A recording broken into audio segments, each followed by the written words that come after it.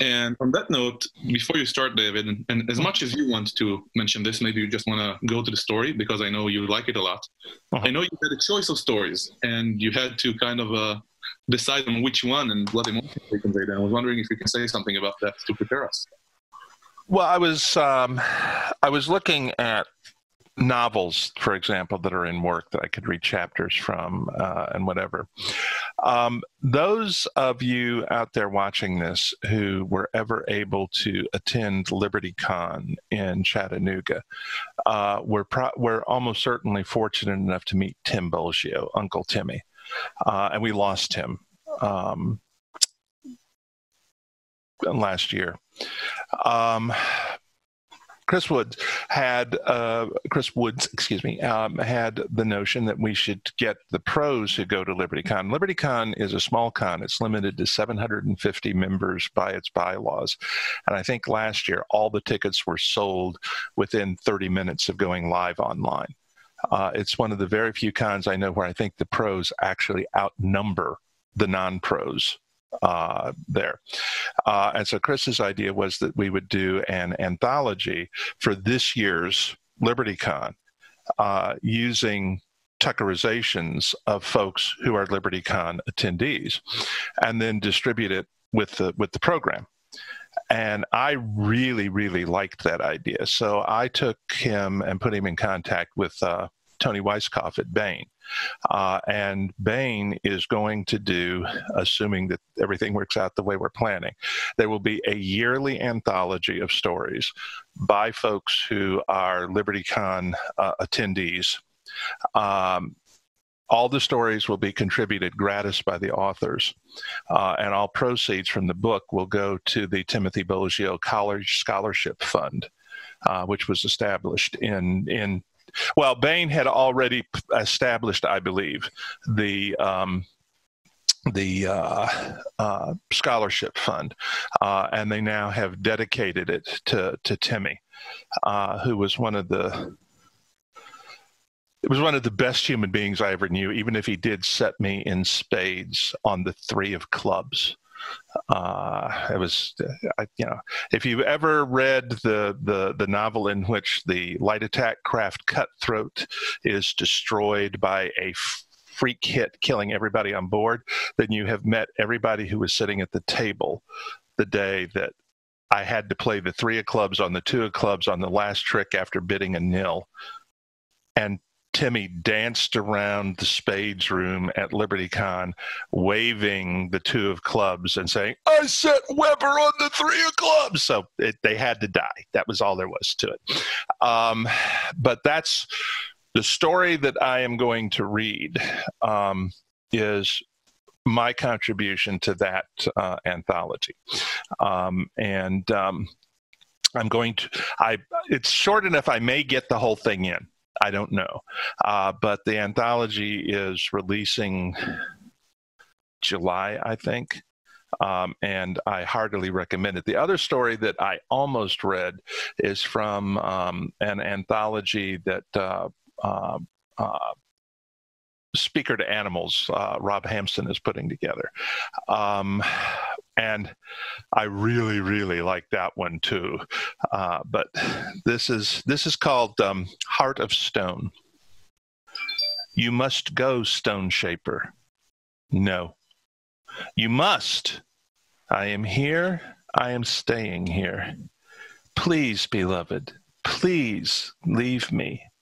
No. Stone Shaper ran his true hand gently down Golden Eye's muzzle, his eyes dark. You are my life. I will not leave you. I will never leave you, so you must not leave me. But I have no choice. His mate's mind voice was weaker. Her mind glowed darker, and he lay down beside her, wrapping her limp body in all 6 of his limbs, burying his muzzle against the side of her neck. I have no choice, Golden Eye repeated, but you do. Our children, the clan, they need you, and you must stay. I am in the only place I must stay, he told her. You are my life. I will never leave you. I do not want you to die too. I know that. He tasted the pain in her mind glow, her desperate wish for him to live. but he could not give her what she wanted. Not after so many hands of seasons when she had been the center of his entire world. He could not save her, and he knew that. But this much he could give her, that she did not die alone. I know that, he repeated gently, but we are one. We have been since first I tasted your mind glow, and we have always been there for one another. I will not be less than we have been at the very end. So rest, beloved. His arms tightened about her. Rest, and I will be here, holding you safe. I love you. He could scarcely hear her mind voice now, and he pressed his muzzle closer against her neck. I love you. I know. Have either of you seen Mac or Zach this morning? Lady Danette Shart-Cardova, Baroness Shart-Cardova asked, poking her head into the farmhouse breakfast nook. Mom, it's not even 9 o'clock and it's a Saturday, Dana, the oldest of her 3 daughters, replied, looking up from her book reader. You really think we're going to see either of them before noon? She cocked her head. You haven't been sampling the hard cider again, have you? I have not, Danette retorted with admirable calm.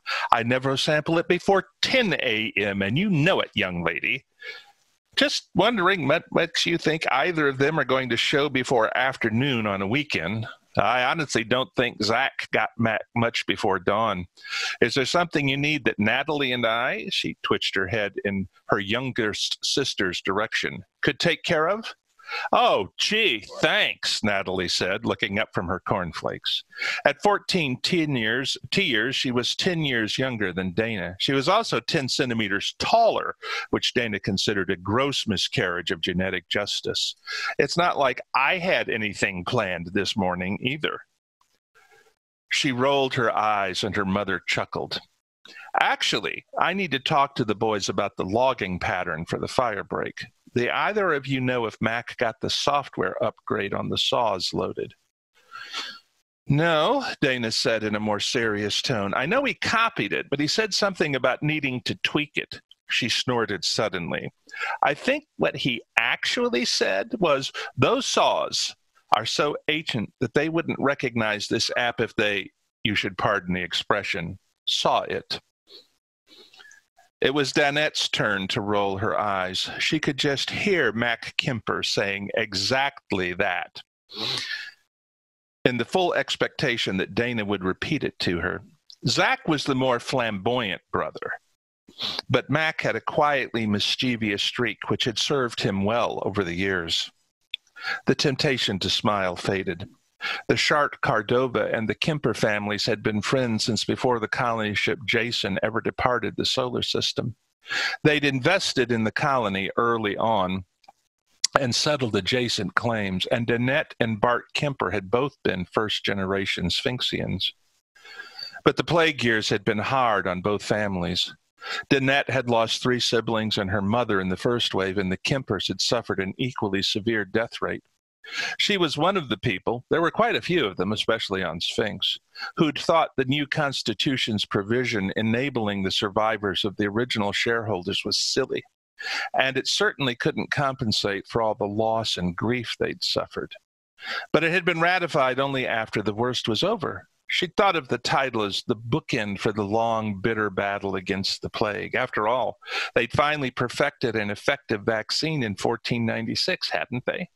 Which had only made the final outbreak on Sphinx in 1510, the one that had hit 14 years after the vaccine, when everyone thought it was over, that the monster had been slain, that the one vaccine hadn't stopped dead in its tracks, hurt even worse. Stringent quarantine and a medical system built and honed in the face of the plague's original onslaught had kept it tightly confined, restricted to an isolated geographic area on a single one of the Star Kingdom's inhabited worlds, and prevented the sort of pandemic which had made the original plague so horrific. The death rate had been only a hiccup compared to the staggering death tolls of the plague years, but it had hit hard before the medics managed to tweak the vaccine and Danette had found herself a single mother at the same time Zach and Mac had found themselves orphans. It had seemed so bitterly unfair, so cruel of the universe to deal them such a blow once they'd finally begun to trust life once more, to be confident there would be a tomorrow and another tomorrow after that for the people they loved. Yet Danette had survived that blow as she had so many others, and she'd done it by refusing to give in, by refusing to break and fail the people she still had to love. That had been 12 years ago when Mac had been only 6 and Zach had been only 4. There'd never been any question who was going to take the boys, and not just because they were on adjacent claims. And Aunt Danette had never regretted her decision. Like many of the plague survivors, they had their own share of psychic wounds. Mac was very much the quieter of the two, but even Zach, who delighted in his exuberant, artistic, or artsy-fartsy, to use Mac's occasionally repressive term, personality, had people to mourn, and not just his own parents. Neither of them allowed that to get them down, however, and they had injected a welcome dose of mischief into the Chart-Cardova household. Oh, they could be a handful, and she would never admit to them how big a place they had in her heart. They knew, she just never admitted. And they'd more than earned their keep as she struggled to keep both claims up and running. She was going to miss them a lot when they moved back onto their own claim again in another year or so. The Kemper homestead was located on the East Ridge River in the now barony of Kemper's southeastern quadrant, only about 90 kilometers, barely 10 or 11 minutes by air, from this very breakfast nook, and she knew they'd still be around, if only because neither of them was a particularly good cook. But it wouldn't be the same somehow. "You say Zach didn't get back until dawn?" she asked after a moment, and Dana nodded. "And you know this because?" "Because she got back about the same time the boys did," Natalie offered. "You did?" Danette looked at her older daughter speculatively, and Dana flushed slightly. "Mom, I'm 23. "I didn't say you weren't," Dana said mildly. "I was only expressing a parental interest.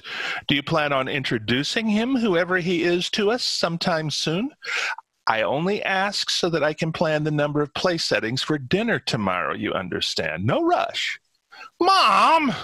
Okay, just teasing." Danette smiled broadly, but the truth was that she had a pretty fair idea where and with whom Dana had been, and she approved wholeheartedly. Not that she had any intention of giving up such excellent ammunition. "And do either of you know where Cordelia might be this fair morning?" "She's out on that survey you asked for. She grabbed some cold cereal and left about 30 minutes ago. She took a couple of sandwiches with her, too. Said she probably wouldn't be back until after lunch." "She went alone?" Danette frowned, and Dana shrugged. "I offered to go with her, but she said she's fine. She took her rifle and Barnaby." Danette nodded, although not in complete satisfaction. They really needed that survey along the Red Bank bottoms completed before the loggers moved in. But it was a long way from the house or help if something went wrong. On the other hand, all 3 of her girls were excellent shots. People in the Sphinxian bush tended to take marksmanship seriously. And Barnaby was a Meierdahl Rottweiler. The huge dog stood almost 80 centimeters at the shoulder, and at 73 kilos outweighed Natalie by a considerable margin. He was also both smart and fiercely protective. Between him and her rifle, Cordelia should be fine. But that didn't mean she wasn't going to experience a rather firm mother-to-daughter counseling session when she got home. Or maybe not, Danette thought. She is 18 now, and you know darned well she's an awfully mature 18. All the girls are. That's what happens when you grow up on a planet where 40% or so of the people died in a plague before you were even born. And aren't I a cheerful soul this early in the morning? "Okay," she said out loud. "What are you two planning for the day?" "I told Nat I'd run her into Twin Forks after lunch," Dana replied. "That swim club they've been trying to set up is having an actual organizational meeting at the Y this afternoon." "Great," Danette nodded enthusiastically. The planetary data net, comms, unilinks, and computerized classrooms let kids from all over Sphinx meet one another. But the Chartres-Cardova claim, only it was now the barony of Chartres-Cardova, of course, was 100 kilometers on a side, and it was still smaller than a dozen other claims she could think of right offhand. Distances like that meant young folks stuck out in the bush got less physical face time with their age cohorts than she wished they could. VR was better than nothing, but it just wasn't the same. She'd experienced the same sort of isolation growing up, and she was in favor of anything that might involve actual group activities for her kids. Although swimming wasn't the very first one that would have sprung to mind. Sphinx's enormous orbit imposed lengthy seasons, and its average temperature was significantly lower than that of either Myrdal or Griffin, the Manticore binary system's other two inhabitable worlds. To begin with, Griffin experienced a far more extreme seasonal swing each year, but Sphinx was the dictionary definition of really, really, really cold over the course of its 16-month-long winter. Even at the height of summer, Sphinx's natural bodies were scarcely what anyone would call warm, but at the moment they were halfway through autumn. True, this summer had been exceptionally hot for Sphinx and dry, with far too many forest fires. The fall weather was continuing the same drought pattern, but at least it was cooling towards something a native-born Sphinxian considered comfortable, and anyone else would call brisk. Which meant that even though Twin Forks was almost 400 kilometers away from Chartres-Cardova, a good 45-minute flight one way, the Wise indoor heated pool had much to recommend it. And so does the ice cream at the Red Letter Cafe, she reflected. Well, they work hard, my girls. They deserve an afternoon or two off, especially on the weekend. All right, that works for me, but let me know before you leave. I need a few things from town. I'll put a list together. Gotcha, Dana agreed.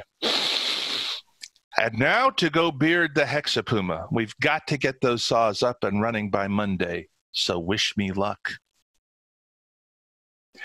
Dang, I wish you hadn't kept us out so late, Mac Kemper groused as he landed the air car in the clearing. The original Kempers and Chartres-Cardovas had chosen their claim sites in no small part because of how well watered they were. And despite the drought, enough moisture hovered in the air to produce a cool mist, and sunlight slanting through the towering crown oak canopy created bars of gilded gold. I kept us out so late? Zach looked at him. Who was that guy you were sitting with again? I don't know what you're talking about. Mac pressed the button and his nostrils flared appreciatively. Hang on. Watches. Okay. I'm sorry. Back in the good old days, if somebody looked at their watch, you knew they were checking your time. Now it vibrates and you have to look at a message, and guess who wore a long sleeve shirt? All right. I don't know what you're talking about. Mac pressed the button and his nostrils flared appreciatively as the canopy slid back and the earthy scent of the forest reached them. And his name, as you know perfectly well, was Brad. Jealous? Not my type, man, Zach replied. Way too nerdy. Nerdy? Mac looked at him in disbelief as he climbed out of the air car and took his rifle from the rack. This from the guy who came in second in the planetary Call of Earth competition? You seriously want to call somebody else nerdy? Asks the guy who came in first in the planetary competition, Zach observed, to no one in particular as he collected his own weapon. He preferred a shotgun rather than a rifle, and checked the chamber. I, unlike certain other people, game because my sensitive and artistic nature craves expression. Some people, on the other hand, game because they don't have much of a life outside VR. I mention no names, of course. That would be tacky. I am so gonna smack you upside the head the next time we square off in deathmatch, buddy, Mac warned him with a chuckle. Yeah, heard it all before. Mac tapped the remote and the canopy slid shut. Most dangerous Sphinxian wildlife tended to be on the large side, like hexapumas and peak bears. There were a few smaller critters who could be decidedly unpleasant, however, and finding one of them perched in the air car when they got back to it was not high on his good things list. Besides, they weren't far from several of the bigger near beaver ponds. The sleek, six-limbed beasties had a pronounced fondness for chewing aircar upholstery into shreds, and the near-possums were even worse. "So let's go kick some saws in the ass," he said, and Zach shrugged. "I'm just here because someone dragged me out of my hard-earned sleep to make sure nothing ate him," he replied. "But that's okay. Don't mind my sleep-deprived state. Nothing I'd rather do than keep an eye on my brother's back." "I sure wish Cordelia hadn't grabbed Barnaby this morning," Max said thoughtfully, leading the way through the misty sun shafts towards the hulking mass of the nearest robotic logger. "He's a lot quieter than you are." Stone, who had once been called Stone Shaper, lay stretched along the netwood branch in the sunlight. He would have to change position soon if he wanted to stay in its warmth, and he did. The world had moved into leaf-turning hands of days ago. The cold days would not be upon him tomorrow, but soon enough, soon enough. "So I have seen yet another green season," he thought, looking out through the forest. "I suppose that is an achievement." He rolled onto his back, presenting his belly fur to the sun, and closed his eyes as he remembered. There were memory songs about others like him, not many, but a few. He had always wondered why those other people had so stubbornly survived. Now it was his turn, and he could no more answer the question now than he could have then. "I should have ended and gone with her," he thought yet again. It was not a helpful thought. He knew that. And he could no more stop thinking it than he could have flown. The truth was that he had expected to do exactly that, even if the Gray Death had not taken him as well. People seldom survived the loss of their mates, especially when they were as deeply bonded as he and Goldeneye. Indeed, he had not wanted to survive when he realized he must lose her. The Gray Death struck only rarely, but the people knew its signs well, and that almost all of those touched by it died. None of the memory songs told what caused it. It wasn't like eating deathweed or any of the other poisonous plants. It didn't come from bad water or from death sting venom. It just happened, and it spread like wildfire in fire season. The only defense against it was to stay away from those afflicted by it. That was why the rest of Brightwater clan had moved its nests from the golden leaf in which he and Goldeneye had built their own nest. Neither he nor Goldeneye had blamed them for that decision. The clan's hunters and scouts had brought food and left it for them at a safe distance, and their friends and the mind healers had stayed close enough to mind speak them every day. Brightwater had not abandoned them. In fact, it had refused to, and it had done only what it must to save the rest of the clan. Stone Shaper understood that. It was what had happened later that had driven him from the clan and its central nesting place forever. And that was not Brightwater's fault either. It was his own, because he had not died. The Gray Death was not the only sickness that could kill. True, it killed far more of those it struck than most of those other sicknesses. Yet what made it especially terrifying to the people was what happened to so many of the tiny number of people it did not kill. He remembered the day he had finally reemerged from the darkness he had thought was death. He remembered awakening, remembered the aching, awful silence where his beloved mate's mind glow had been, remembered the terrible grief, the need to follow her back into the darkness, never to emerge. Yet he had not. Something had stopped him. Perhaps it was Goldeneye's forever silent mind voice whispering to him out of the stillness, telling him to live.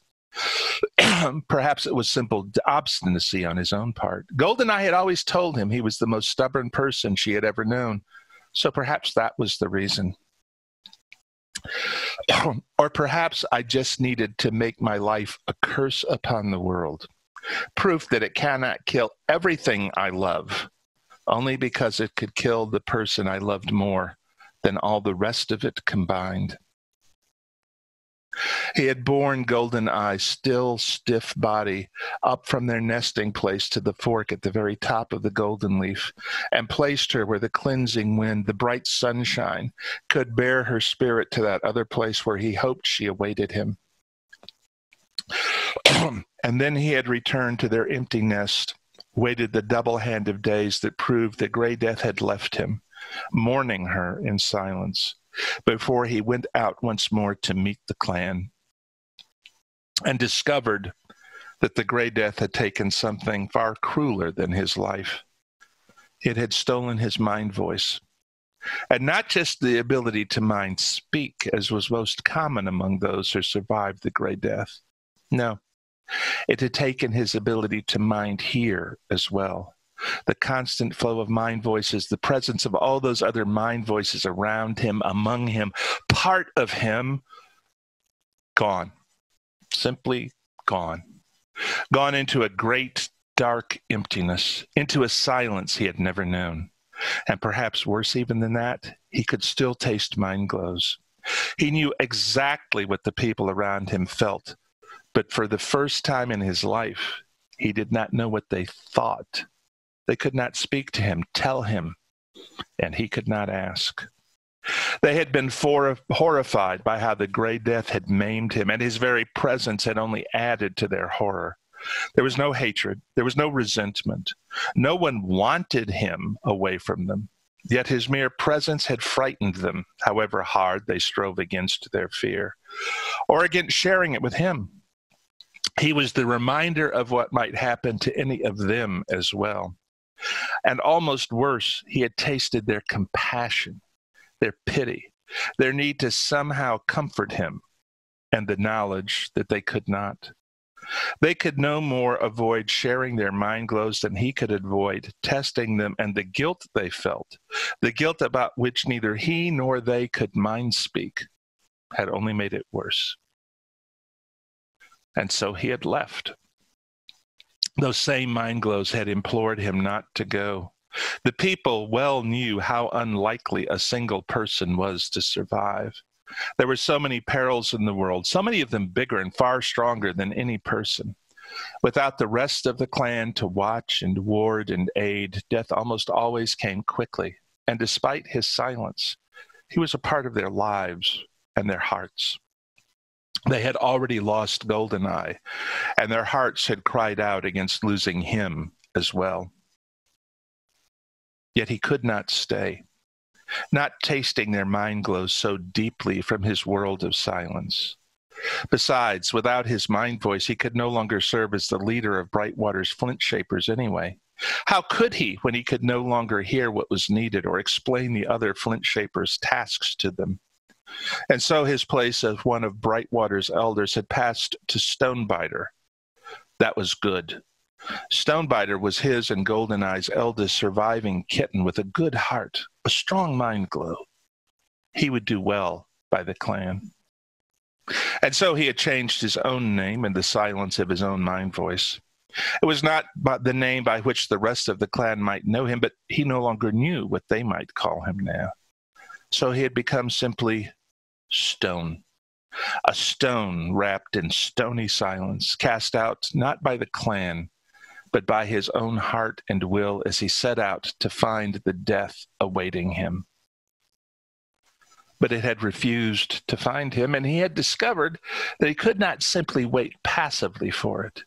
He had nothing left except the stony determination that the world would not slay him as easily as it had slain his beloved. He would fight death every step of the way with bared fangs and claws, because it was the only purpose left to him. He knew that. He accepted it. And yet that empty, bleeding silence within him longed for the day when he lost that fight at last. And is that not a pleasant way to begin your day? He asked himself. Perhaps you should be thinking about your next visit to the Two Legs instead. Stone doubted the rest of Brightwater would have approved of his raids upon the Two Legs, but he was far away from Brightwater's range. Nothing that happened with these Two Legs was likely to impact the rest of the people. Besides, the people had been raiding the two-legs plant places for cluster stalk long before Goldeneye left him. True, Stone had been a flint shaper, without the stealthiness of a scout or hunter, but there was also only one of him, and he had been careful in his forays. And the two legs were the only reason he had survived so long, actually. Their plant places provided many plants, some of them pleasant tasting, and some not so pleasant, even at the height of the cold days. And there were other interesting possibilities. He had been very tempted to sample one of the long-eared creatures who reminded him of grass runners. They were somewhat smaller than a person, yet large enough that one of them might have fed him for quite some time, and they smelled delicious.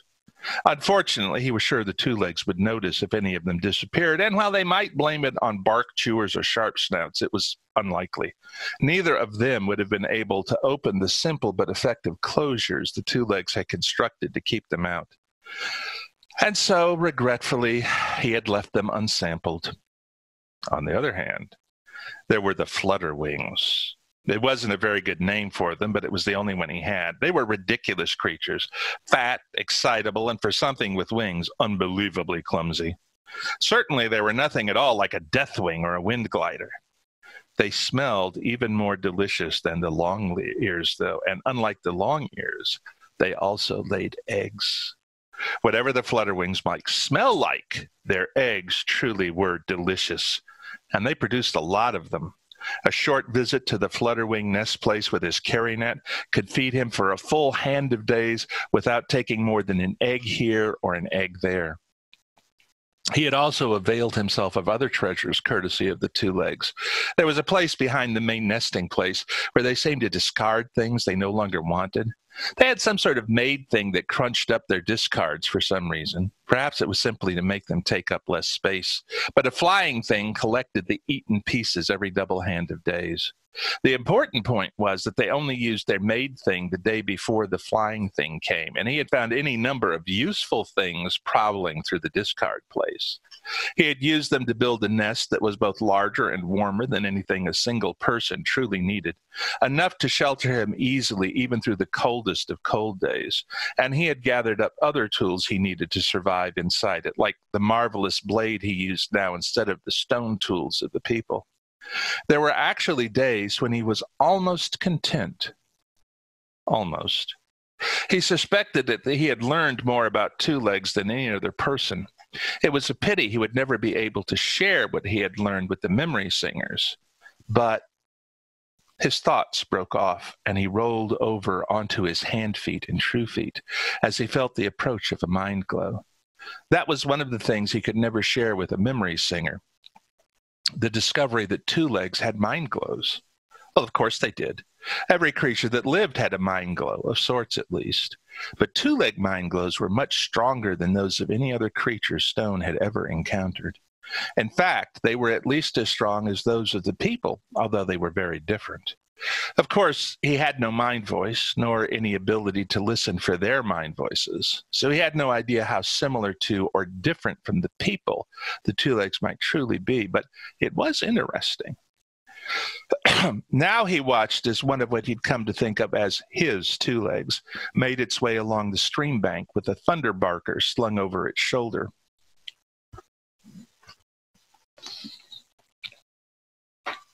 The big black barker Stone took great pains to avoid in his excursions into the flutterwing's nesting place, scampered in and out of the low-growing bush, ranging ahead of the two-leg, but always circling back to it.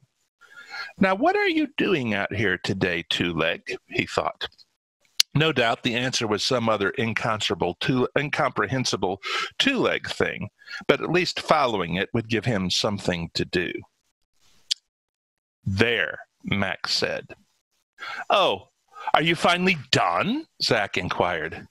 "I didn't notice you breaking a sweat to help." "Not my job. You're the software guy. I'm the bring my shotgun and watch your back with steely-eyed concentration guy. Remember?" Since at that moment Zach was sprawled comfortably in the shade of one of the logging robots with his hands clasped behind his head while he chewed a near-sage stem, his older brother might have been excused for the eye roll he gave him. Yeah, sure. But as it happens, we are done here, so why don't we head back? It's almost lunchtime. Besides, I need to talk to Aunt Danette.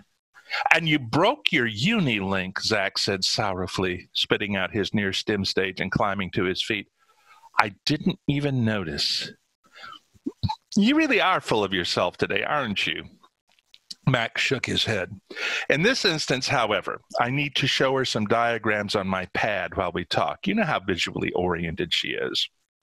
There are a couple of trim patterns in this software I didn't realize were included. I think we're going to have more flexibility than we thought we were, but I really need her input to decide which ones to prioritize. Makes sense, Zach said a bit more seriously. But you know she's really going to want to hear from Cordelia before she makes any decisions about that. Yeah, she is, Mac nodded. Unlike some Sphinxians, Aunt Danette took her responsibilities as a custodian of the planetary wilderness dead seriously. That was why she wanted an eyes-on report from the ground to back up the drone's aerial scans. She wanted to know exactly what needed to be cut and what didn't, rather than resorting to the cut it all down and let God sort it out approach some of her fellow nobles would have adopted. There's enough daylight left we can still get back out here this afternoon to make any tweaks she wants, he pointed out, and Zach nodded. Sphinx's day was the next best thing to 26 hours long, and despite their late start, it was barely midday. We need to start cutting Monday, Mac continued, and I have plans for tomorrow. Plans that include, what's his name, Brad? Zach asked mischievously. Plans, Mac said repressively, and his younger brother relented. All right, then why don't you and I head on over and give Cordelia a hand? I know she really prefers wandering around the woods alone, but she'd probably forgive us for horning in on her this afternoon, as long as we don't get into the habit. You know, that's not a half-bad idea, Mac agreed. Come on. Cordelia Shart Cordova made her way cautiously along the game trail. The Sphinxian near-deer, which she understood didn't look a great deal like the terrestrial species it had been named for, preferred flight to fight in the face of any threat. It also ran to around 90 kilos, however, and upon occasions, its version of flight might be more accurately described as run right over the threat and trample it on my way out. She figured the odds of any such encounter today were slim, partly because the trail didn't seem to have been seen much recent use, but even more because Barnaby would spot any near deer or anything else large enough to pose a threat well before Cordelia did. The Myerdale Rotties had been genetically modified for a heavy gravity environment, and although it hadn't been part of the modification's original objectives, the breed's already considerable intelligence had been tweaked in the process. The result was the almost perfect settler's dog for Sphinx, in Cordelia's opinion. Now Barnaby came bounding back down the trail towards her like a furry black and tan thunderbolt. He slid to a halt, and she braced herself as he rose on his back feet and planted his front paws on her shoulders, tail wagging and ears pricked. Don't even think it, she warned him, as he cocked his massive head, clearly contemplating whether or not to give her a lick. She scratched him behind his right eye, and he decided to right ear, and he decided to close his eyes and luxuriate in the caress instead. Smart move, she told him.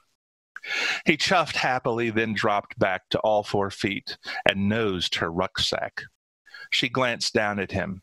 It wasn't that far. He stood well above waist height on her, and he waggled his head, flapping his ears at her. Well, she checked the time on her Unilink and discovered it was later than she'd thought. I guess it is about lunchtime. Let's find a place with a view. Barnaby sneezed explosively in agreement and went trotting along the trail ahead of her once more, and she shook her head as she followed him. She kept her eyes open as she went, but not just to make sure nothing untoward pounced upon her. The drone dodging through the canopy overhead was actually as responsible for collecting the survey data she was out here to get as she was, but the impressions of a human observer were bound to play a role in its interpretation. Besides, humans had been on Sphinx for less than a T-century even now. There were still plenty of things they hadn't figured out about their new planet. The Sphinx Forestry Service was constantly identifying new species of flora and fauna, many of which only re-emphasized the need to treat the planetary biosphere with wary respect. And one reason Cordelia loved running surveys for her mom was the possibility of spotting new species herself. There was a bounty for identifying useful plants or animals, although it didn't amount to a whole heap of money. But Cordelia wasn't interested in the money. She wanted the naming rights that accompanied the bounty. A species discoverer was allowed to propose the official name for her discovery, and Cordelia was appalled by how little imagination some of those discoverers displayed. Tell the truth, she told herself now. What you're really hoping is to turn up something like the Harringtons did, aren't you? Well, maybe she was. She wasn't sure she accepted the theory that these tree cats were tool makers, tool users maybe. There were plenty of species on planets humanity had settled who displayed that behavior, using sticks to dig, for instance. But if young Harrington was to be believed, her tree cats went well beyond that, and that level of sophistication was far rarer. The Forestry Service seemed to agree with her, though. She was actually a ranger now herself, despite being a couple of years younger than Cordelia, and she and her friends were fierce tree cat advocates. Cordelia was willing to admit the possibility that they were right about the critters actually making tools. She just wanted firsthand confirmation of it before she signed off on the theory. The woods had begun to thin ahead of her as the game trail angled back towards the stream bank. More near beaver work, she thought. For beasties that never exceeded a body length of 50 centimeters or so, they could be incredibly destructive. But the ponds they impounded could be enormous. The one she was approaching was well over 2 kilometers in its longest dimension, and they nurtured the wetlands that were key to much of the forest's life cycle. That was one reason she was out here. The last summer had been decidedly too dry, and there'd been a lot of fires, especially over on the far side of Twin Forks. So far, the autumn had been just as dry, with precious little of the rains they normally expected. The parched undergrowth the summer had turned into kindling was in the process of turning into tinder, and the Forestry Service was warning everyone they were far from out of the danger zone. The higher elevations had seen some relief. Snow was already falling up there, although there was less of it than usual, and it was still mostly melting each morning. But the lower claims were in just as much danger as ever. In fact, in many ways, it was worse than it had been at the height of the summer. The Red Bank bottoms lay directly athwart the threat axis. They followed the north-south course of the river for which they had been named, and while the Red Bank was only a modest stream by Sphinxian standards, tribes of beavers had strung their ponds along it like beads on a necklace to produce the bottoms.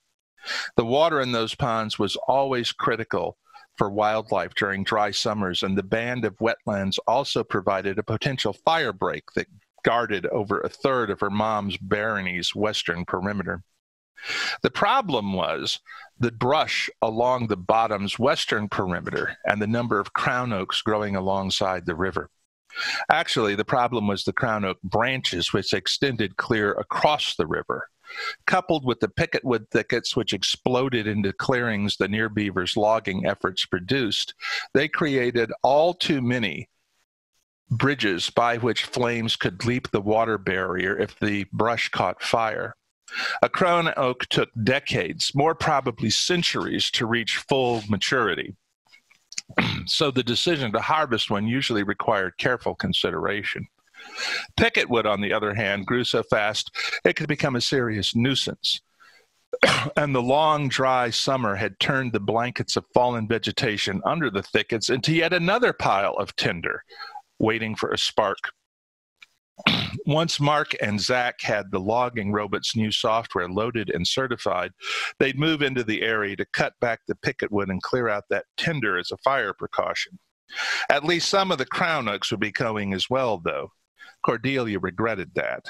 As on most recently colonized planets, timber was a primary building material on Sphinx, but a typical crown oak was at least 80 meters in height and 8 meters in diameter. Just one of them could provide thousands of board meters of lumber, and they might be going to drop as many as half a dozen of them. That was an awful lot more timber than anyone was going to need. In fact, that was really what she was looking for. Places where the majestic trees could be topped or pruned to get rid of the fire bridges without taking them down completely. That would be far better for the forest in general, and Cordelia would feel less as if they were desecrating their planet. How much more time do I have? David, none of us had the heart to stop you. We were enjoying the story. Okay. We are worried about your voice, and there is still a tunnel. So how long is left in the story? I'm getting up to the climax. It seems like you want to keep reading. And yeah. Okay. Somebody tell me if I hit a hard limit. Okay. All right, as we are currently still over 100 attendees and people don't seem to leave, I think the audience should just go for it. But yes, we need to stop at some point. Yeah. We've been watching the attendee counts and taking it to mean that everybody is enjoying the story also. So okay.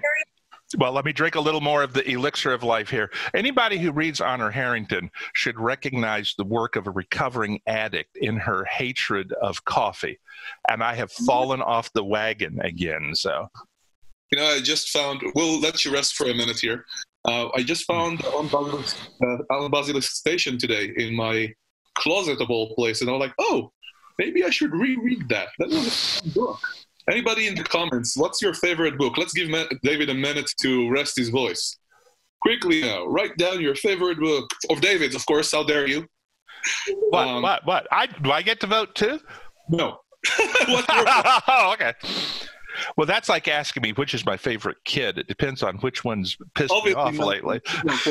Everybody wants to kill children today because of the isolation. I know. It's horrible. I'm kidding. No, our kids... Who is your favorite child, sir? Oh, don't go there. Actually, right this minute is probably Megan, because Sharon had this really great idea. We're playing cards every night, and I'm teaching them pinochle. And so I took the bid the other night, and she passed me the cards I needed to turn the single run into a double run. So any of you who play pinochle know why right now she's my favorite daughter.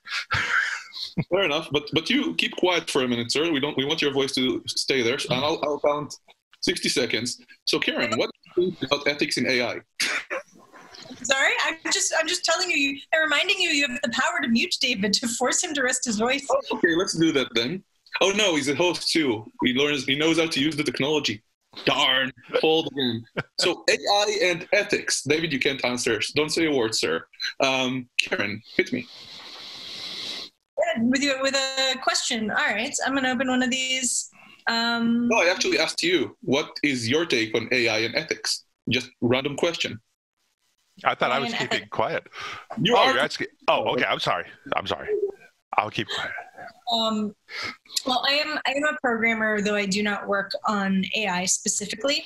I think that it is, it's a technology like many others, and coming up with the, it's going to, by nature of what it's doing, it is going to reflect ourselves in the way we actually are, which can be at times an unflattering mirror. For example, we've done a lot of training AIs only to learn that they're really racist. And then if you look at the sample data, you realize, perhaps they're just reflecting things they've seen. I think that, the question of, it's hard to make any one simple point about it, except that it's an opportunity for AI to show us rather precisely what we actually are. And if we want it to be something different, we have to think carefully about what the differences we want are. Frankly, we have to agree on what those differences we want are, and that is probably harder.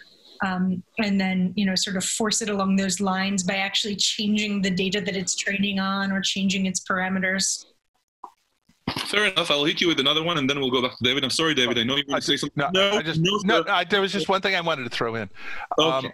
I thought that possibly the best television treatment of AI as potential benefit, potential threat was the series Person of Interest. I thought that was brilliantly done, and I loved it more for the characters, to be honest, than I did for the tech. But I thought, anyway, that was all I wanted to say. Fair enough. So, Karen, another question for you. What is an interesting management technique or conundrum that you have learned the past year? Management. Or a people skill or something at work that you kind of said, aha, this is interesting. Well, none of my reports are on this call, I don't believe. I'll send it to them later. Two things. One is I always pay attention to who the gossips are in a company, the people who, if you tell them something, everybody will know. These people are very useful when you have to make a managerial decision that you also, you have to take a public stance, but you want to convey some private truth about how you feel or add more context to it. You go tell in confidence the gossip, and you have everybody come to understand the reasons that you could not publicly say for what you have, chosen. And so it's a good way to convey almost the heart of the issue.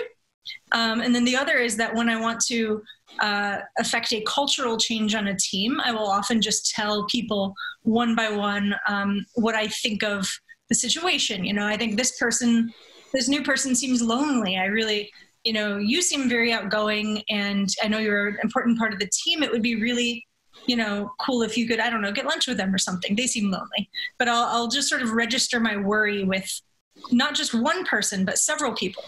And so each person thinks, I'm on a special mission. I'm going to make this new person feel welcome.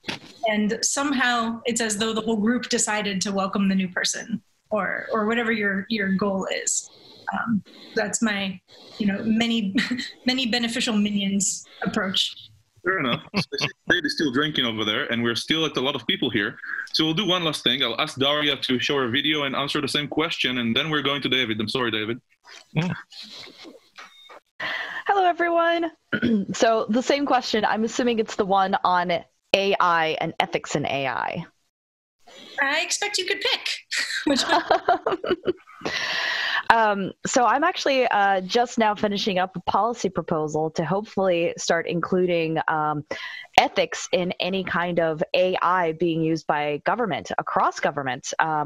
This is something that is super important to ensure that we are doing all of the reviews possible with utilizing our data scientists to be able to decrease bias and use AI ethically. So it always comes down to two very specific questions. One is, do we have the AI making ethical choices? What is the bias in the AI? And that's kind of like the data scientist question.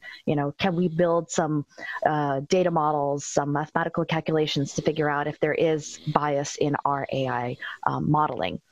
The second question that I think is even more important is, are we using AI in an ethical manner? And that's a human factor.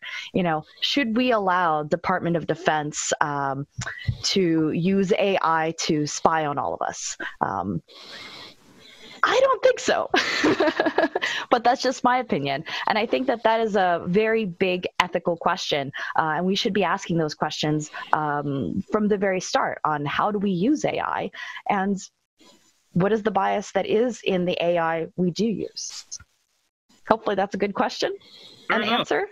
Thank you very much, guys. Let's all turn off our videos and let David continue. And thank you for being with me, David.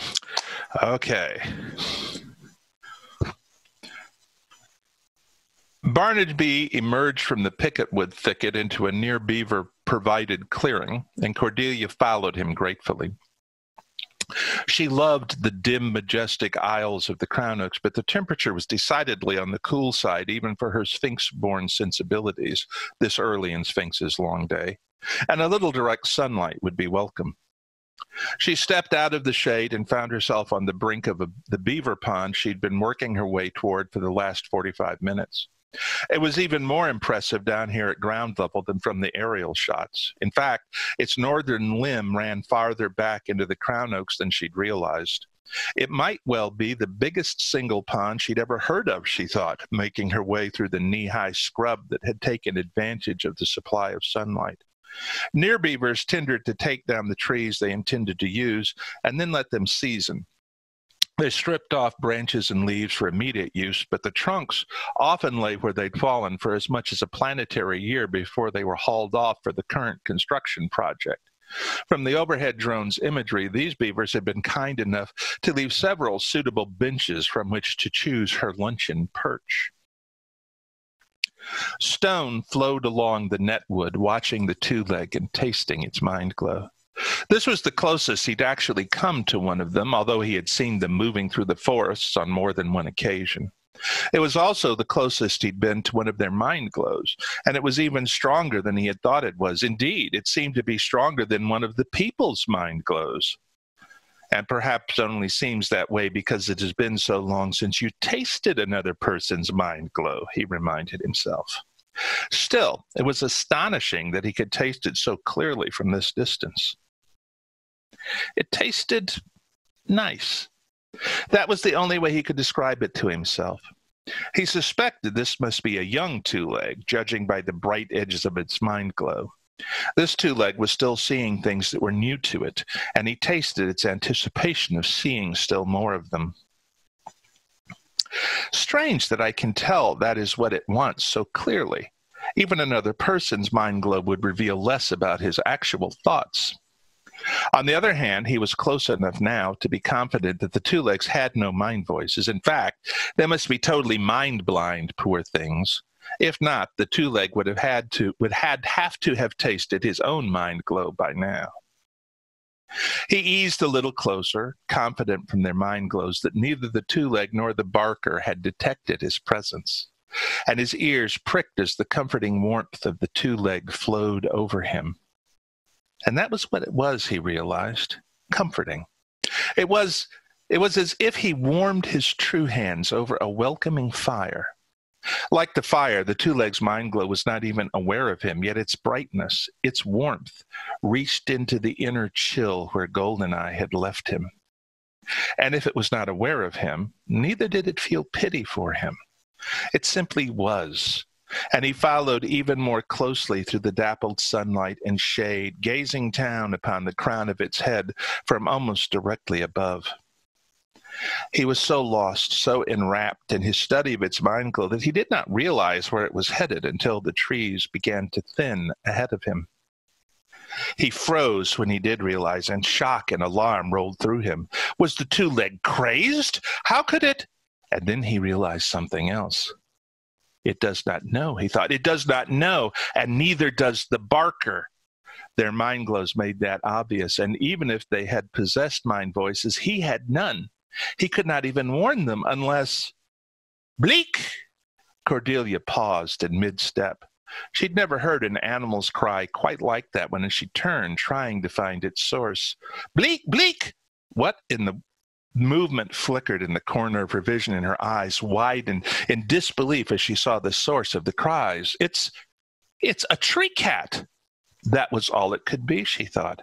She'd seen enough imagery of them to know that, but what had it so upset? Bleak, bleak, bleak, bleak, bleak, bleak!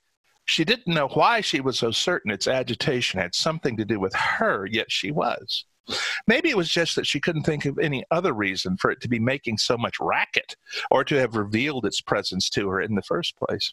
And now it was flowing back and forth along the branches of the picket wood. It raced towards her for a couple of meters, then turned around and ran in the opposite direction, looking over its shoulder at her. What in the world? She turned and took a step towards it. Yes, relief boiled through Stone as the two-leg paused, looked up, and saw him. He blinked at it again, running back along the netwood, and tasted the surprise and curiosity that erupted through its mind glow. There was delight mixed with the surprise and a sense of wonder that went beyond simple curiosity, and he tasted it, turning to follow him. Good! If he could only get it, Cordelia Sharp-Cardova felt herself smiling hugely as she realized the tree cat wanted her to follow it. My God, they really are intelligent. And this one wants to show me something? Is that what it wants? But why? She took one more step, and that was when Barnaby's war cry snarled through the clearing. For an instant, she thought it was aimed at the tree cat. She whipped around in the Rottweiler's direction, eyes wide, and then froze as the entire shoreline of the Near Beaver Pond exploded with movement. No, he had come so close to saving it. Horror erupted through Stone as the needle fangs swarmed out of the undergrowth. Needle fangs were among the world's most deadly hunters. Not because of their size, they were no more than half a person's size, but because of their numbers and their hunger. They would attack anything that lived, hands of them swarming over it, pulling it down, literally devouring it alive, especially in mating season. They were the reason there were no longer any lake builders here. "Barnaby, come!" Cordelia shouted, unslinging her rifle and suddenly wishing she'd brought a shotgun instead. "Come!" Near weasels, she should have realized. That was why she'd seen no sign of near beavers, why nothing was using the game trail. Normally, near weasels were seen only in relatively small numbers, but in mid-autumn, the peak of their breeding season, they could run in packs of dozens or even more. Barnaby's hackles had gone up the instant he scented the near weasels, but he responded quickly to her call, bounding towards her as she backed towards the open ground where the crown oak's canopy choked out the undergrowth. Near weasels were territorial. That was why their packs grew during boarding season, as they staked out territory and hunting grounds in which to bear their young. And if she and Barnaby could just get beyond the limit of the territory they'd claimed here, Barnaby stayed between her and the oncoming near weasels, flowing back and forth, rumbling his war cry, and it looked as if the creatures were slowing. Or maybe she just wanted to believe that. Maybe she was watching the threat. She didn't notice the root growing across the game trail until the heel of her right boot caught on it. No! The two-legs stumbled, then sprawled backward, dropping its thunderbarker, and Stone tasted the bolt of pain that shot through its mind glow. Not from the fall, from its ankle. It fought to climb back to its feet while the needle fang surged closer, and he heard it cry out in pain. It managed to scramble back upright, but it swayed, fighting to stay there while anguish rippled through it. Cordelia sobbed in pain as she crawled back to her feet and knew that she and Barnaby were about to die because of a simple, stupid fall. She didn't know if the ankle was broken or just horribly sprained, and it didn't matter. What mattered was that she could barely stand, far less run. She'd managed to recover her rifle on her way back up, and her hand found the pistol grip while her thumb snapped off the safety, but that was more a reflex act of defiance than anything else.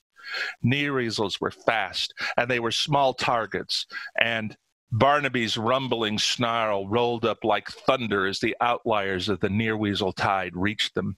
His massive jaws snapped shut with an audible crunch.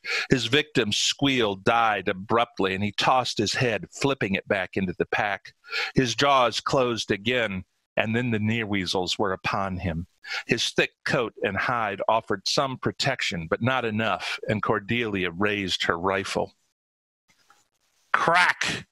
The two-legs thunderbarker bellowed, and Stone felt a flicker of hope. But the needle fangs came on undeterred. They had no idea what a thunderbarker was, and if they had understood, they wouldn't have cared.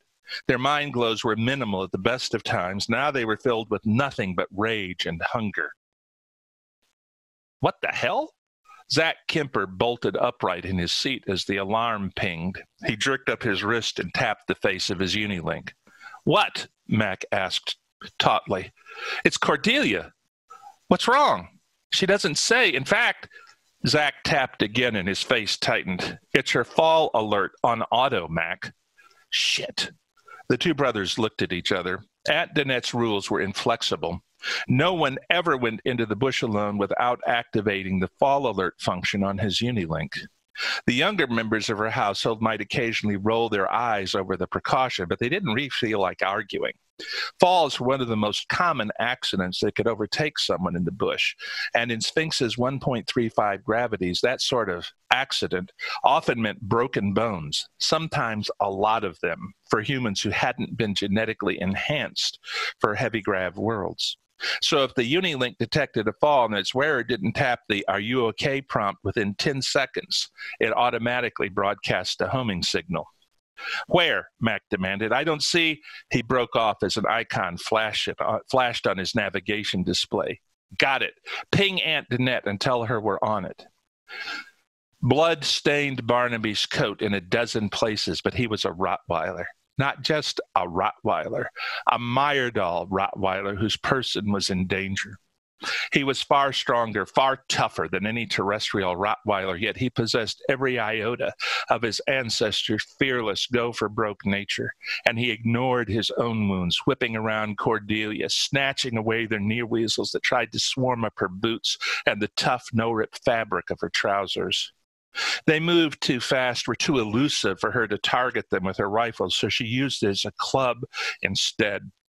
Sobbing with terror but refusing to panic, she smashed one near weasel after another, trying to keep them off of Barney, but there were always two more in place of each one that she clubbed.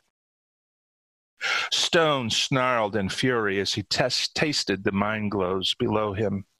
The two-legs' terror surged over him like a tide, but for all its fear, it was that mind glow's focus that caught Stone by the throat. He recognized the despair in it.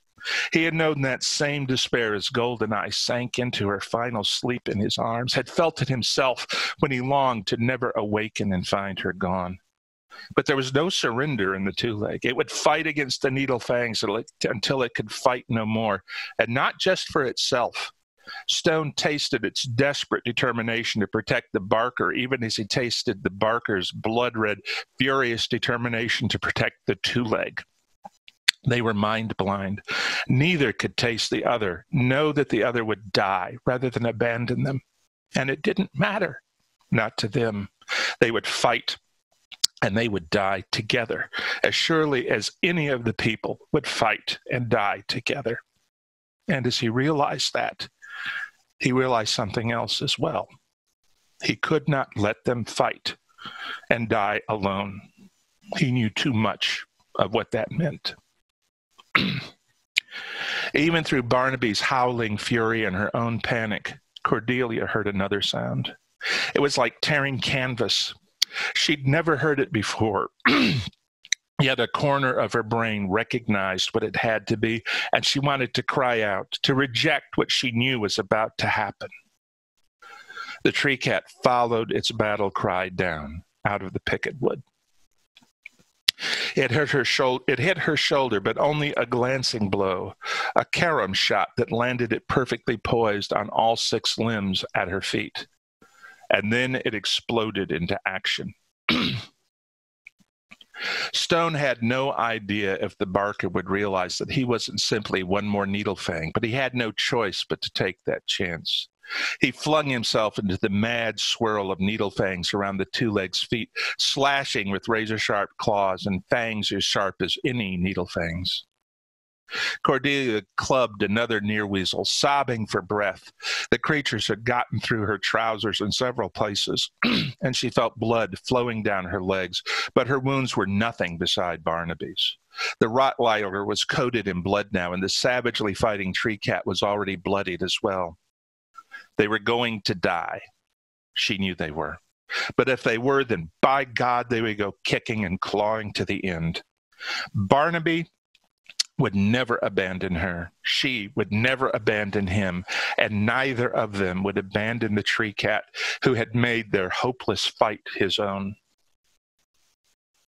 Stone squealed in pain as the needle-sharp fangs sank into his right leg. It wasn't the first time he'd been bitten, but this time those fangs had reached the big tendon in the back of his leg. The leg went out from under him, and he went down, rolling and lashing out with 5 sets of claws. The big black Barker's jaws ripped away one of his attackers, even as 2 more of them swarmed over the Barker, and Stone managed to lunge upright. Two of the needle fangs took advantage of the opening, breaking past him and the barker, swarming up the two legs' legs until they could reach its arms. It cried out, dropping its thunder barker, beating at them to keep them away from its throat, and Stone flung himself upward, swarming up the two-leg in pursuit. He reached the closest and sank his right true hand's curved claws into its haunch, jerking it back, severing its throat with his left true hand while he clung to the two legs' body covering with both hand feet and the one true foot that still worked. But he couldn't reach the second needle fang as it eluded the two legs' grip and lunged for its throat. Stone leapt. It was not the strongest leap he had ever made, not with only one leg that worked, but it was enough. He hit the needle fang, gripping it with both true hands, ripping the life from it as he arced outward. Then he landed, too far from the two-leg or the barker for either of them to reach him. The needle fangs were waiting. "No!" Cordelia screamed as the tree cat disappeared into the sea of near weasels. "No!" She knew exactly what the tree cat had done and why. It hadn't had to join their fight at all, and now it had died to buy her a few more seconds. More fangs chewed through her trousers, and three of the little monsters clung to Barnaby's back, biting and tearing. The Rottweiler was slowing as his blood loss mounted. It was only blam! Her head jerked up and her incredulous eyes flared wide. Blam! Blam! It was Zach!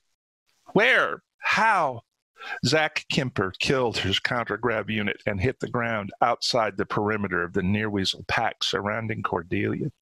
And unlike Cordelia, he favored a shotgun. In principle, it was identical to the shotguns which had been used on Terra for thousands of years, but the design was rather more advanced, and he had dialed in what one of his Terran ancestors would have called an improved cylinder choke. The weapon's cartridges were slimmer than those of an old-fashioned shotgun as well. There were 15 of them in his magazine, each loaded with razor-sharp, aerodynamically stabilized flechettes. And because Zach, for all his levity, was dead serious about watching his brother's back in the woods, it was also selective fire. He went to one knee, and a burst of fully automatic flechettes ripped a swath of shredded near-weasels across the pack, attacking Cordelia.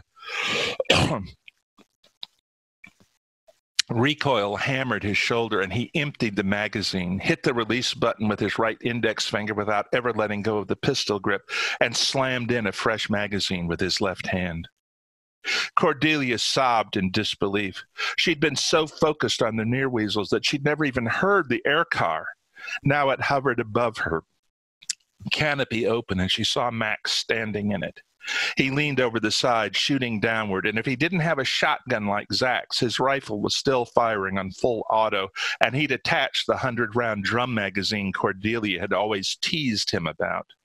His fire sawed into the other side of the pack, and their torrent of death and destruction was enough to get through even to near-weasels. The survivors began to break away, shock and terror finally penetrating their ferocity and hunger, and Cordelia stumbled. She went to her right knee, ripping at the near-weasels, still clinging to her legs, feeling them chewing at her hands as she tore them free and hurled them away. But then she saw Jack changing his aim point towards the biggest remaining cluster of the creatures. "No!" she screamed. "No, Zach!" He didn't hear her or realize what she was saying anyway. And he didn't know about the tree cat or that it was what the near-weasels were attacking. Fury roared through Zach Kemper as the blood soaking Cordelia's trousers, arms, and hands registered. He dropped his holosight onto the cluster of near-weasels. His finger tightened and, "Barnaby!" He managed somehow not to squeeze the trigger as the bleeding, wounded Rottweiler leapt squarely into the near-weasels he'd been about to shoot. Zach jerked his muzzle up and surged to his feet. He didn't know what had possessed Barnaby to hurl himself right into the middle of his sight picture. Maybe he'd figure that out later. For now, though, he charged across the swath of carnage his fire had left and brought the shotgun's butt down, clubbing the near-weasel still ripping at Barnaby. At Barnaby and something else, he realized. The Rottweiler's blood-dripping jaws ripped her near weasel away, tearing it almost in two, and Zach's eyes widened as he saw the mauled, blood-soaked creature, the tree cat, at the bottom of the pile.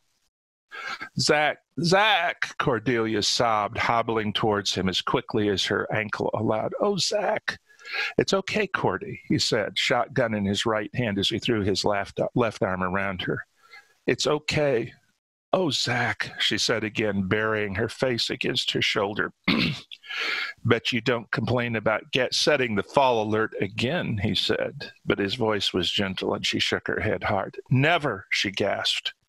We've got to get you to Doc McDowell, he said, but she surprised him.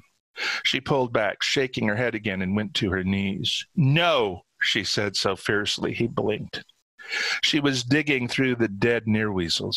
Barnaby was beside her, pawing at the bodies, and Zach realized what they were after as Cordelia scooped up the tree cat in torn, bleeding hands and cradled it against her chest. Cordy, he started to say gently, I'm afraid he's... No, he isn't, she glared up at him. He's not. He's still alive. I know he is. But he's alive, and we have to get him to Dr. Harrington. Zach, he saved my life. But, Zach began, then cut himself off as the bleeding tree cat stirred feebly in Cordelia's arms. Now, Zach, she said fiercely, him and Barnaby both. We can worry about me later. Stone floated unwillingly up toward the surface of his dreams and stirred in protest. He should not be alive. The darkness for which a part of him had longed so hard since Goldeneye had left him should have taken him, and he would have been glad. He would have perished doing something worth the doing, and he wished he had. He knew how badly he had been hurt, and that meant death would find him soon enough. There was no other possibility for a single person alone in the world. And if he must die anyway, why could he not have died in his dreams? Died and been restored to his bond with Goldeneye, if only in a dream. He could have died so happily in a dream. But that had been denied him, and something touched his muzzle. He opened his unwilling eyes and blinked, trying to focus. And as he tried, he tasted a familiar mind glow. His eyes popped fully open, and he stared in astonishment. It climbs quickly. What was the Brightwater Scout doing this far from the clan's range? And Stone's thought broke off as he realized they were in one of the two-leg nesting places. It was night outside a transparent part of the wall, but the overhead light was daylight bright. He lay on his side. Strange scents surrounded him, many of them sharp enough to hurt his nose, and the surface under him was soft and warm. Climbs quickly stroked his muzzle again, and Stone blinked. He had not seen the scout in almost a hand of turnings, and it was obvious Climbs quickly had been as badly injured as he since last they'd seen one another. One of his forelimbs was missing, and his pelt was swirled with the telltale traces of scars beneath it. It is too bad I cannot hear his mind voice, Stone reflected. His thoughts were oddly unfocused, and he wondered why the pain he felt seemed so distant, almost unimportant. It would be nice if he could explain what is happening. From the taste of Climbs Quickly's mind glow, he was thinking much the same thing. And Stone tasted a flicker of amusement, of shared amusement, he realized, at their predicament. And then he realized what he had just felt. Amusement. In the face of this fresh proof of how the Grey Death had maimed him, he had felt amused. What was wrong with him? The question burned through him, but then he realized something else. He had awakened from his dream of Goldeneye, yet the warmth, the love, the focus of her mind glow remained with him. It was back. And that was not possible. He twitched as Climbs quickly touched him again, this time on his shoulder, and he tasted the scout's compassion and something very like joy. This was all wrong, not possible. Goldeneye had been taken from him, so how could he taste her mind glow again? He could not. But no, it wasn't Goldeneye's mind glow. And yet, Climbs quickly looked down at him, then pointed, and Stone turned his head, eyes following the gesture, and froze. No, it wasn't Goldeneye's mind glow. It was the two legs. This is not possible, he thought. Surely it is not. It is a two-leg. Yes, it was a two-leg, not a person. And the people could not bond with any other creatures who walked the world. But the two legs are not of our world, the thought trickled through his mind. They are not like any other creatures who walk it. We have known that for turning upon turning. He stared at the two-leg. His two-leg, he realized, tasting the joyous strength of the bond between them.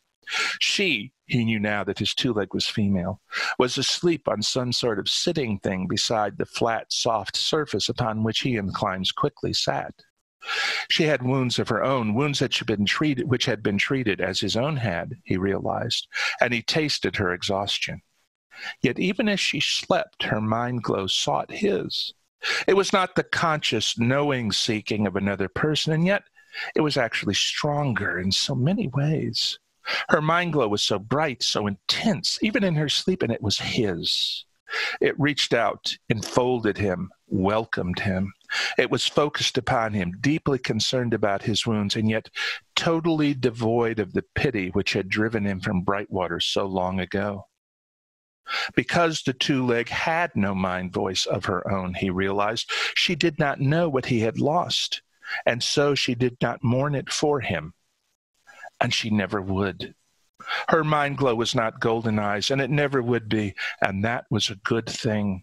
This, whatever it was and however it had happened, was too bright, too special and precious to be compared to anything else.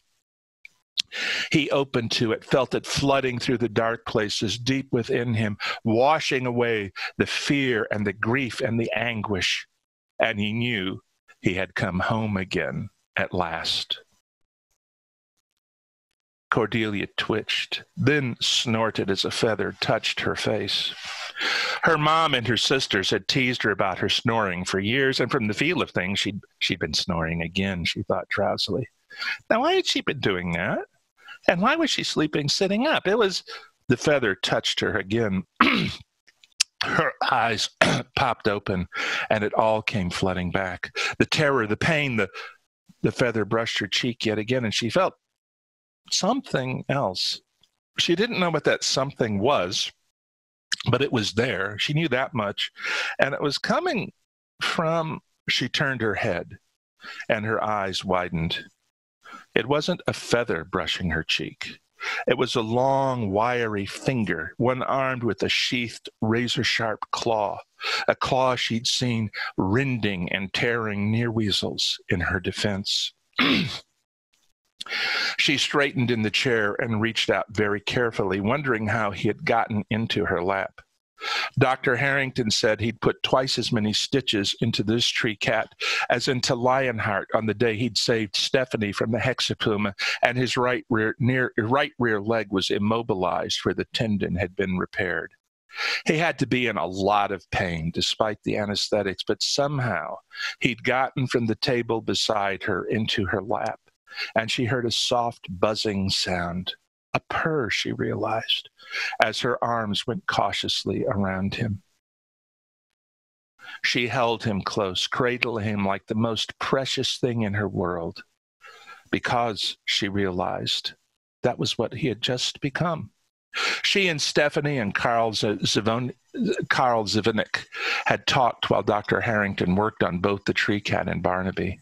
Stephanie had tried to explain her bond with Lionheart, but Cordelia had known she didn't really understand what the younger girl was trying to say. Now she did, she realized with a sense of awe. She understood exactly what Stephanie had been saying, and knew she would never be able to explain it to anyone else either. And that didn't matter at all. Hello, she told the tree cat, her tree cat softly, eyes burning. My name is Cordelia. She kissed him gently between the ears. Thank you for the rest of my life. Stone pressed his nose against her, listening to her mouth sounds, wondering if that was how the mind-blind communicated with one another. It was an interesting thought, and perhaps one day he would know, but that didn't matter at all. Hello, he thought, in the silence of his broken mind voice. My name is Heartstone. Thank you for the rest of my life. And that's the end.